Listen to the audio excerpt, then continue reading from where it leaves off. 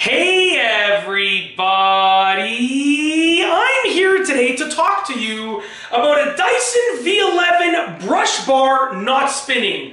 I'll be going over how to fix it in this easy peasy tutorial. Let's get right into the video. That's right, I just said that. Easy peasy tutorial. That's what this is. It's so simple. Now obviously this is a brand new brush bar. I just recently got my Dyson V11, but I have had this problem with other vacuums. Not a problem, but it's just part of maintenance, right? The brush bar stops spinning, and the process for fixing this is the same as the other ones. Really, really easy. So usually when your brush bar just stops spinning, usually, like if it starts slowing down, spinning slower, more slowly, and then it stops, usually it's because there's lots of dirt and debris caught in here, specifically hair. Now, I don't have this problem, okay? I don't have this problem at all, but I live with my wife and my 4 kids, so we do have hair all around the house. It just happens, okay? It's part of it. So what you want to do is usually just pull out the hair or the dirt and debris, especially if you have pets, this happens too, and they shed.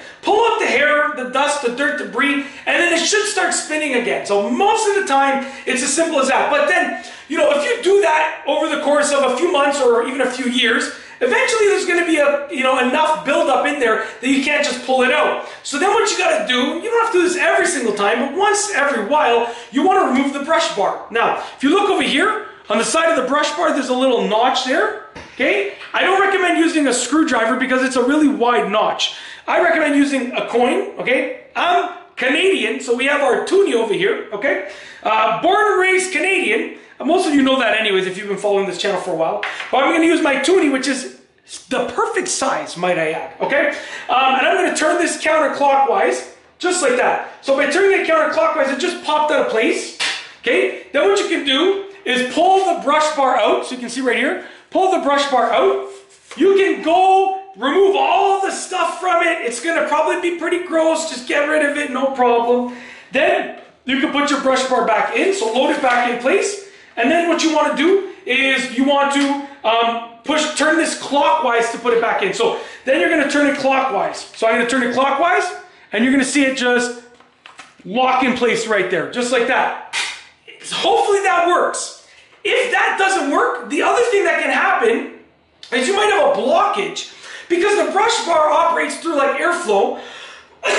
Sorry about that. The brush bar operates through airflow.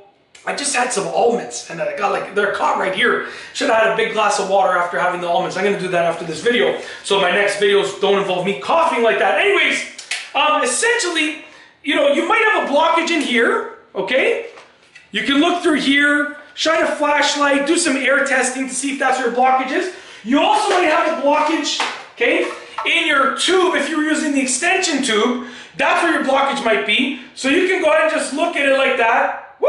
Right there. You can, like, the good thing about this tube is you can just look right through it. See if there's a blockage there. Or you might have a blockage somewhere within the suction area, okay? Or the filter area. Or your filter might just be too jam-packed, right? So, you know, your canister might be too full as well. You want to look into it and see what could the problem be. But essentially, it's either going to be dirt or debris caught in the brush bar, in which you can pull it out or remove the whole brush bar and clean it off, or it's going to be some sort of air blockage somewhere along the line. So just kind of use your judgment, do your research, and you got to sort of problem solve your way down. That's it.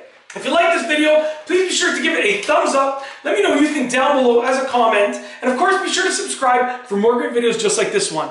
And that's all I have for you today. Thanks for watching.